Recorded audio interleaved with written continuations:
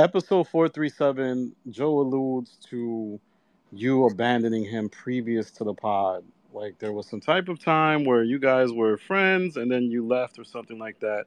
And I think Slick is talking about how close were you two before you started doing the pod again. Because it seems like there's some type of history that y'all had, and then y'all distanced yourselves from each other, and then y'all got back together for the pod, and then the fallout happened.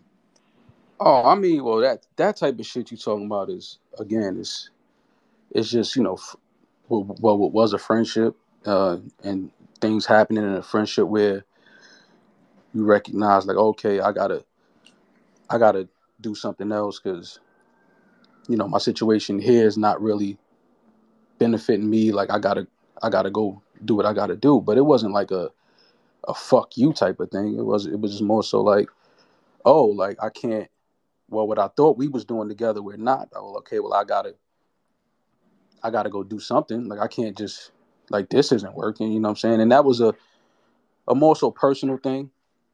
Like at the time we was I was trying to do things with him on a personal side and help to contribute to keep some money flowing in wherever I could. Like, and I think we kind of addressed that on a few episodes. Like, I would bring some shit to the table, whether it be little features with local artists and little walkthrough. Back when walkthroughs was a thing, try to brought a few of that to a few of those things to the table. But then even in that, it was confusion, or well, not confusion. It was an issue with the money that I would be making from that. So I was like, okay, well, if I'm not going to really be, I got to go do something. I got to make money. And at that time, I was doing things that I shouldn't have been doing. But as we all know, sometimes you got to do what you got to do. So that's what it was. It wasn't like a fuck you, we ain't cool. It was more so like, all right, fam, like we not agreeing upon the business here, or what I mean, you don't want me to make this money here. Well, I got to go make money somewhere. Like, so I'm gonna just go do what I know, and that's what that was. But it wasn't on my end. It wasn't a fuck you. It wasn't a we ain't cool. It was a like grown men shit. Like I gotta go get in the field. I gotta go strap my boots up, my nigga. Like that's all it was. Got it. Can I jump in real quick? Go My ahead. bad, I had to get sent down. I ain't mean to turn that into something, whatever it turned into before. My bad. Hey, y'all niggas don't got no friends that y'all don't have to speak to every day, and y'all still cool? I'm You old. don't have to speak every day, bro. I'm 46 years old, my guy. Oh, So okay. No, with I'm just respect, checking. I'm with just checking the you know, temperature of the with room, like, cause I don't really with like speaking. respect to the conversation, Why do you they say made this? it a New York Why? thing. Why? You guys were the best podcast ever. People still care, No, Mom. People are No, listening. I'm not. yeah. No. I'm not saying. I'm not saying in regards to that. I'm just asking a question about away from that, about dudes being friends. No, Like Oh, okay, got pause, it. we right? could we could not speak. We could not speak every day, and I could not speak to some of my best friends. I don't speak to for 2-3 months at a time. And That's a fact. soon as we speak again, it's like we just saw each other last night. Yeah. Pick up right where you left off.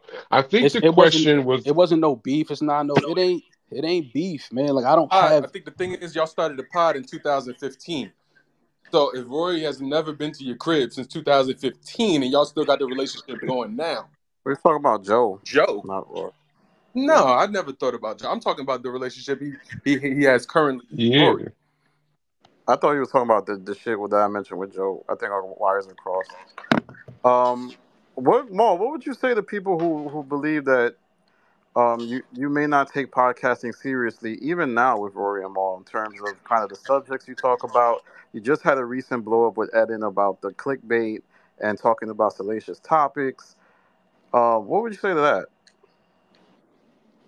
What would I say to it? I mean, I take podcasting serious. I show up every day. What I mean? I think I bring positive energy into the room, any room I step in, especially the room with my team. Like I don't bring no negative shit in there. I just don't with as far as the content clickbait shit with Eden, I think that was more so just a sign of the age difference, like between Eden and myself in particular. Like younger cats, they chase the salacious shit and all of that. Me being the age I am, I think it's nasty when dudes my age do that shit. And I understand, even just the context of that conversation. Eden says, yeah, I just love to pay my bills. And it's like, okay, I respect that because that's honest and that's how you feel. But you can also pay your bills with some integrity too, though. And I think that's the side that I stand on. Like, I don't really care about a lot of the shit that the internet cares about, who fucking who and who said what and who did it.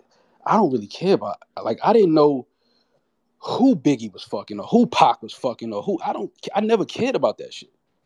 I don't know about that. That's why I fucked your bitch. Remember that? We knew Faith and Charlie Baltimore, man. Yeah, And Lil Kim. did Come that on, man. affect? Now wait a But minute. did that affect the way you felt about them? They definitely I thought interacted. Biggie was the man. I thought If Biggie any of was the y'all guy. niggas sit on here and say it affected y'all, it affected how y'all felt about Biggie because he was fucking with Faith, y'all lying, bro. Nobody No, I thought he was cares. the man. Nobody No, cares Definitely about that lying. shit, man. when Nobody Tupac cares. Like, when Tupac said he slept with Faith, that definitely changed things. well, that was different. That was different because it was a beef at the time. So that's the dynamic of that was different. Like, so we understand that, but it's just, again, the whole, I like the clickbait shit. Cool. You can like, I don't like that. I never read the National Enquirer growing up.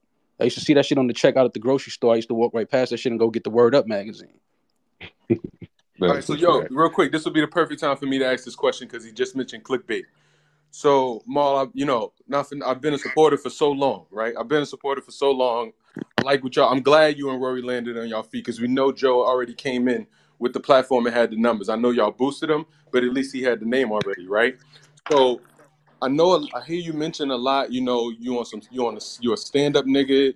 You ain't on that sucker shit. So I'm curious to know, like, from your own opinion, like, how were you always under people's posts, liking posts in regards to that dude? You sub, you send the subliminal tweets and stuff, and then you say you don't do it. Like, we all see it. So I'm curious, like, why do you still do it? I'm 43. My man down there said he's 46. I know you in your 40s. Like, why do you do it? Why do I do what? My shit was going there now. I'm sorry. So he's talking about, let's say, situations where you seem to like post bashing Joe, like when Tax started those tweets saying those things about Joe. When Drake was trashing Joe, you always seem to like them or comment or put emojis. I can't laugh. But it just seems strategic. No, it seems strategic because that's all y'all see. When I laugh at a whole bunch of other shit that y'all don't care about or that y'all not paying attention to, y'all don't speak on that. But when it's the shit, But you when it's don't the deem that to be sucker shit. Like, you don't deem that to be sucker shit. Yeah, isn't Like, that the same nah, thing? it ain't no suck. It's not sucker shit if I'm laughing. Now, if I'm calling somebody behind the scenes and giving them information on somebody, that's sucker shit. But if somebody is cracking jokes and I laugh, that's sucker shit. Like, come on, fam. That's not. I disagree with that. Laughing at a joke, bro. I laugh at all kinds. I laugh at jokes about me. Y'all don't. You know what I'm saying? Like, nobody is above a laugh. Niggas laugh at me all the time. I laugh with them. Ma, I think that's cap. Because when I called you out on Twitter, when I called you out on Instagram, you blocked me right away, bro. So I want to say that's cap. Nah, but see, you might have added some side orders to that though. You might have had a couple sides. All I said was something about the money bags, and you blocked me. Nah. What did you say? I'm about to say, Maul has never blocked me, yo. Nah, he blocked me. Yeah, like, see, this is the shit y'all be trying to paint me like this. Like, I block niggas when they start talking too spicy. Like, that's when you get blocked. Cause it's like, come on, fam, we can crack jokes and go back and forth, but when you start talking disrespectfully, come on, I can't play that game. I can't go back at you with disrespect because that's corny. All right, so it's like, all right, cool. Yeah, You disrespectfully, all right, cool. Now it's not fun no more. Now I gotta block you. Do you think that's conducive to you being walking around now, Joe? That was really Jim Jones. Eden's here. Shout out to Eden. Eden, how are you, man? You're the talk of the town. I'm chilling. How's everyone else doing? Okay. How's your mental? I'm all right. I'm pretty good, I think. Okay. Are you good at it? Like for real? He just asked me the same. Yes. I don't know what else I could say. Honestly. Okay. Well, Mo, what do you? Man, I don't want to rehash it, but you guys are embroiled in a controversy. Rory was here. Eden and Julian don't have to speak on it, but there's obviously the situation. But we didn't get your perspective as being one of the co-owners of the podcast, the business partner. What are your thoughts on the whole fiasco with Fistgate? I mean, we gotta talk about that more internally, but it's something I think that happened amongst two people that, from what I know, seem to have a pretty cool relationship with each other because they hang out often, away from just work. So, I don't know exactly what happened. I don't know, what's been any type of feelings that have been kind of harbored, and it just came to a head that day. That's all internal shit that we'll discuss in a couple of days. But I think that just something that happened with friends, or if not friends, cool coworkers that spend time away from work with each other. And I think that night something just happened that we just need more information on and more conversation about, because it obviously is rooted in something. It wasn't just that night. There's some feelings and some energy coming from somewhere else that I think may have been just reached a boiling point, and that may be the reason for it. And if it is, we got to talk about it. We got to discuss it. You know what I mean? And try to move past it in a healthier way. You happen to be away from the pod that day, Maul. If you had have been there, you got a phone call. But if you had have been there, would you have let that episode come out?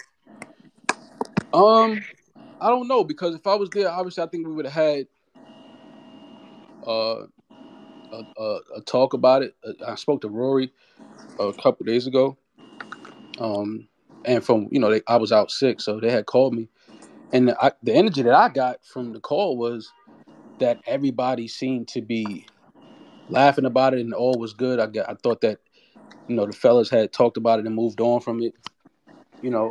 Like that was the energy I got on the phone, which is why I kind of just laughed at it and thought it was funny, because from what I know, they are like cool. They hang out with each other away from work. You know what I mean? That's not the first time they've been to a bar together, like, and kicked it after work. So I thought that it was all good and whatever. But I do understand how some people were like, oh, well, if this was anywhere else, Eden would be fired. Yeah, but this ain't anywhere else. You know what I'm saying? And that's the thing. Like, it's like, this isn't like, they work at a company together and they just see each other in the hallways, and they were at the holiday party and, then he just punched him in his face. Like, nah, this is like, we travel together. You know what I'm saying? Like, we've eaten dinner together. We've been to bars together, been to parties together. It's like there's a different relationship here. So that's why conversation is needed based on that alone, because it's like, well, damn, like, is there something underlying here? Is there some tension or emotions that just were never addressed and it caused this? Like, because if that's the case, then we gotta, we gotta try to fix that.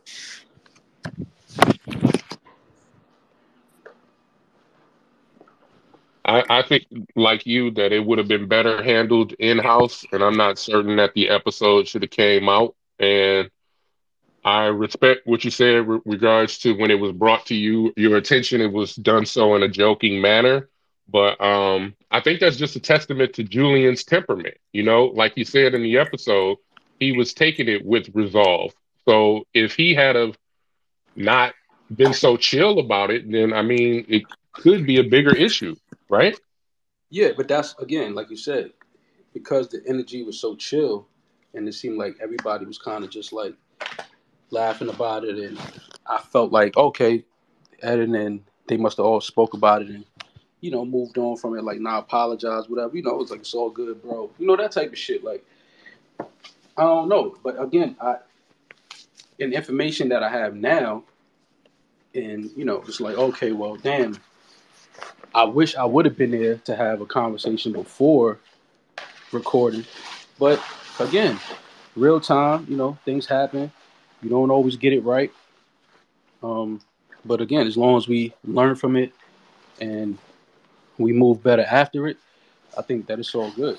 In the moment, cool. Yeah, maybe the episode shouldn't have been recorded. Maybe it shouldn't have been put out. Maybe everybody should have just went home for the holiday. And, we'll reconvene at another date, but that's not how it happened.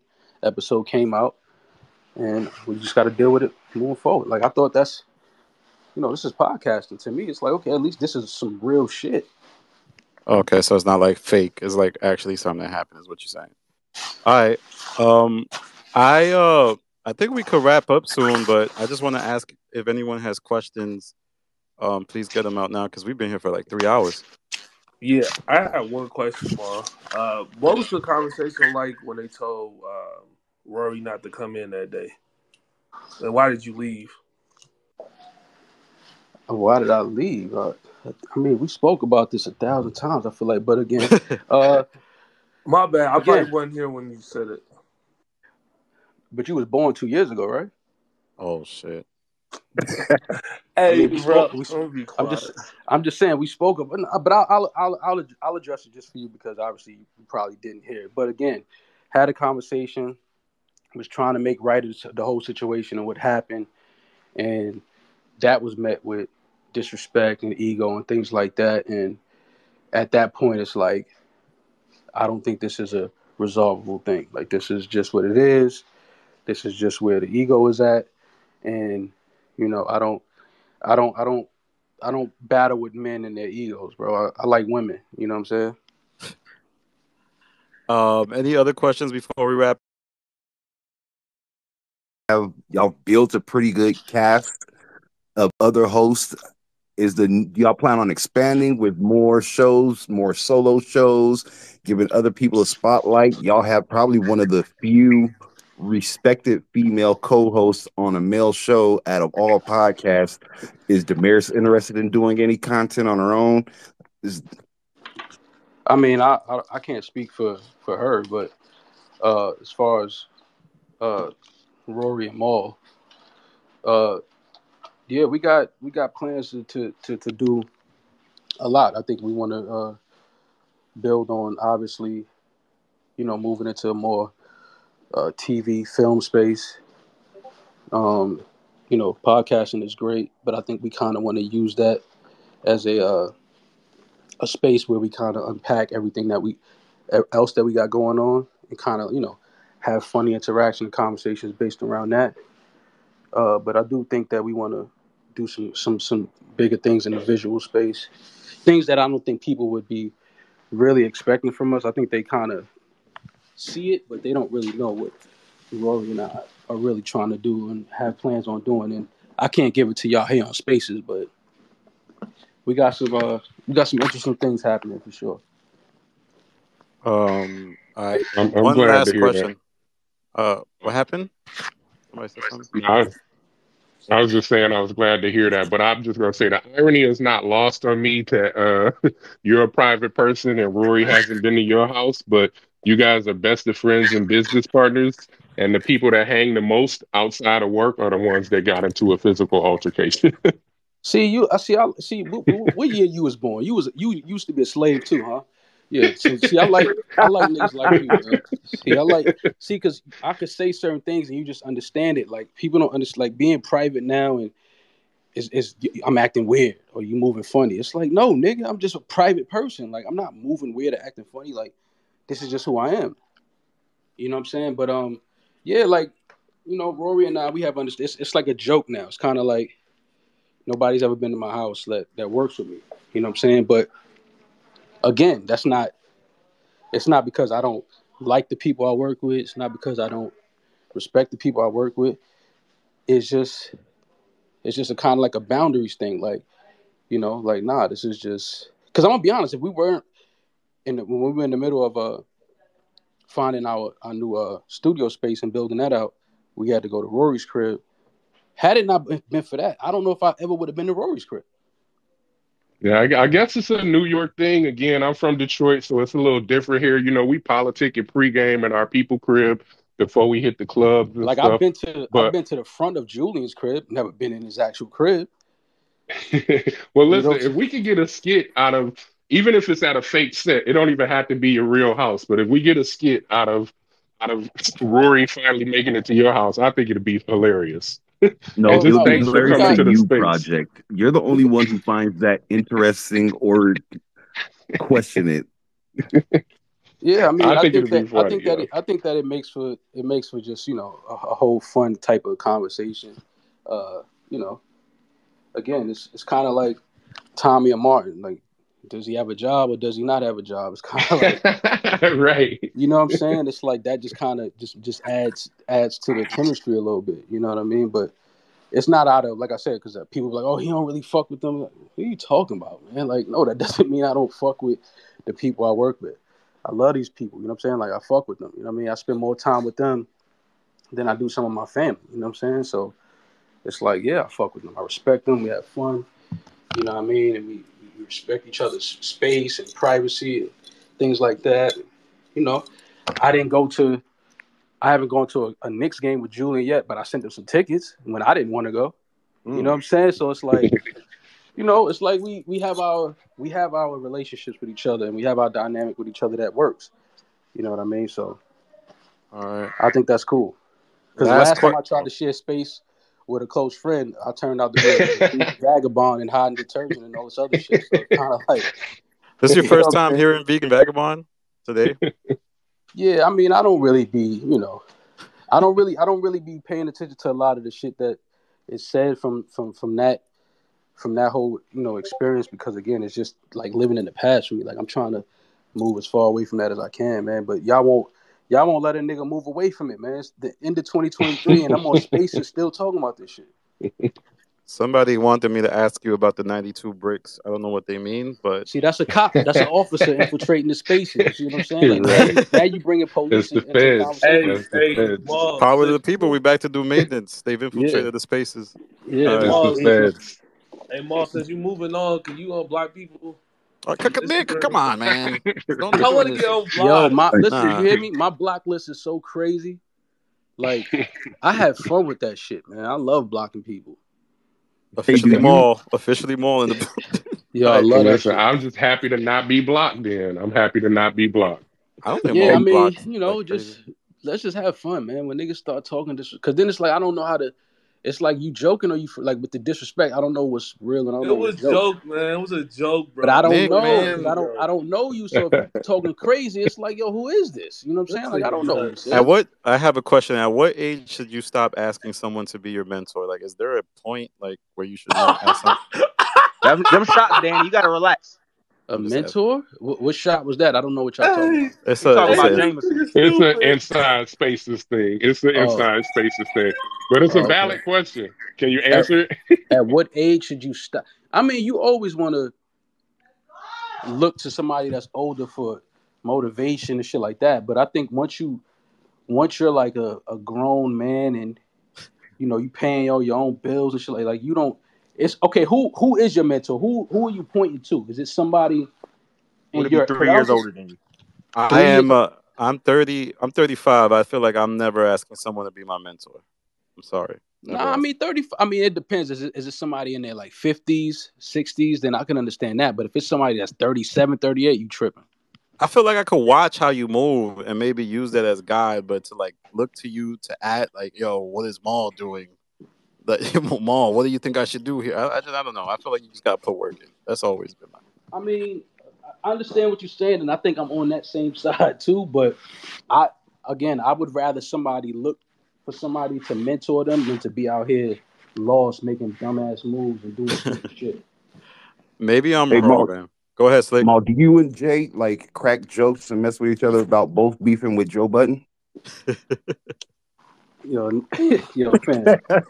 No, man. Like it's not that deep, bro. It's I promise y'all, it's not. Those conversations don't go past Twitter Spaces and podcasts, bro. What about Okino and Sparks? How do they feel about? So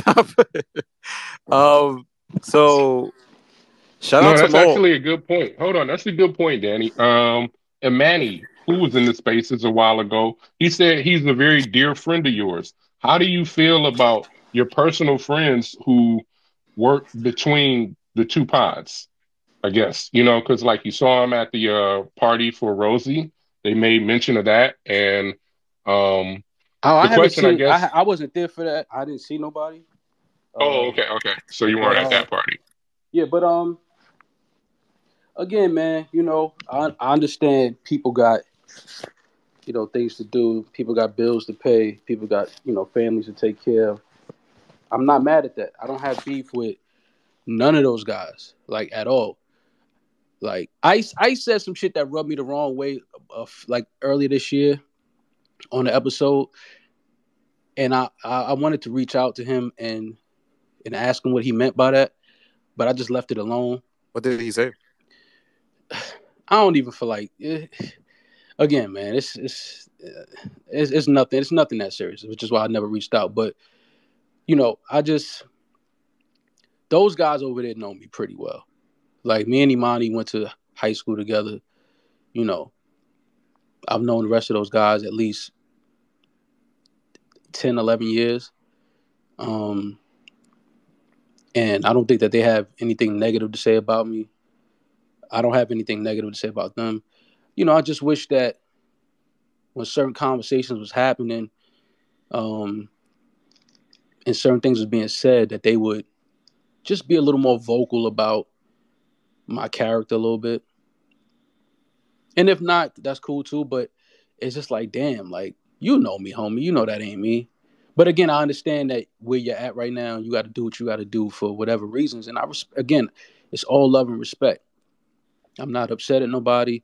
I just don't walk in those rooms and those spaces anymore because, I understand that the dynamics have changed and people have chosen which side of the fence that they on, which is great. You know what I'm saying? Like, cool, do your thing. But I was just designed a different way, man. And I was just, certain things were just instilled in me that I just can't move on. I got to stand on that square forever. Especially when I'm right. See, I'll change. I'll change if I'm wrong. I'm not stubborn. I'm not hard-headed. But when I'm right, I'm gonna stand on this shit longer than the Statue of Liberty, my nigga. Did you ever figure out what Math meant by whatever he said? Again, man, dudes, everybody's just making content and making conversations, and sometimes things are said out of context, and I laugh at it. But when you know who you are, man, people get mad that you don't react to shit. Like, I don't react to a lot of shit. My last question is, how come y'all haven't gone on a big platform like that? I don't think y'all have done a big podcast. Y'all have gone on smaller podcasts. Not even Rogan, just $1 Million Worth of Game. I know you cool with Wallow, the other pod. It seems like you're intentionally avoiding these big platforms. I don't know if it's to give the smaller ones shine, but I would love to see you on them. I mean, I'm not running around just trying to kick it just to kick it. Like, what we talking about? You know what I'm saying? Like, that's more so my thing. I'm not just trying to kick it just to kick it. And, shout out to everybody that has a platform doing their thing. But I'm not hitting nobody like, hey, I would love to come sit down and talk to you. Like, that's just crazy to me. Like, what do you talk? Like, huh? Like, I'm not hitting nobody saying I would love to come sit down and talk with you. Like, now, if somebody reaches out to me and say, yo, listen, man, I want to have you on so we could talk about this, that, and it makes sense, then I'm down for it. You know what I'm saying? I'm all the way down for it. But you can't, I'm not just, this ain't a world tour to talk about a previous platform that I helped build. Like, I think we passed that. What's going on over there? Are you prepared for that? You will never be past it. It's kind of like Dame finds himself talking about the situation with Jay-Z 20 years later. Like, it's kind of thing people always care about. I only answer the questions when y'all ask them. I don't never bring it up. Okay. Y'all keep asking me, and I'm just like, damn, y'all still want to talk about this? Like, okay, I don't know what y'all missed or what y'all information y'all don't have by now. Like, this is what happened, and I wasn't going for it, and I don't deal with disrespect from nobody, and it ended. Like, I'm no longer sharing that space or that energy with nobody. Like, that's it. It's not as you know what I mean. This isn't like a soap opera. It's starting to feel like, you know what I'm saying, a soap opera. All my children or some shit. Like, this shit is, nah, bro. This is what happened, and this happens in life. Sometimes people say things and do things that's disrespectful, and those people never hang out again. That's all. All right. Nah, I appreciate that. Is there one last thing you want to say? Like anything, any parting words? Any parting words? Like, I'm trying to be poetic. First of all, don't ever tell a man you trying to be poetic. I love that. That's on my bucket list. Maul telling me not to do something. All right, go ahead. Don't do that. That's nasty. That's not hip hop. Yeah, that's definitely not. You want to end on it? That's crazy. Poetry is hip hop. Poetry is hip hop. Anyway, poetry is hip hop. That's a fact. Nah, man. Just shout out to all the creators and anybody that has an idea and actually try to move forward and put it out in the world. I respect it. Take your nose, as many no's as it takes. But never lose sight of who you are. Just stay solid, man. Stay solid. You're gonna float. Anything solid is gonna float. So it may not seem like it in the beginning, but just stay solid, man. And enjoy the shit. Have fun. Don't take the shit too serious. We're supposed to be having fun. At least that's what I thought. Now this shit turned into, do niggas have beef? Do niggas